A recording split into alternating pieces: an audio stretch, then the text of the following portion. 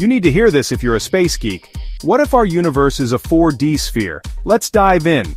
When we talk about a 4D sphere, we mean a 3-sphere or S-cubed. Imagine a regular sphere, like Earth. It's the 2D surface of a 3D object. Now stretch your brain a bit.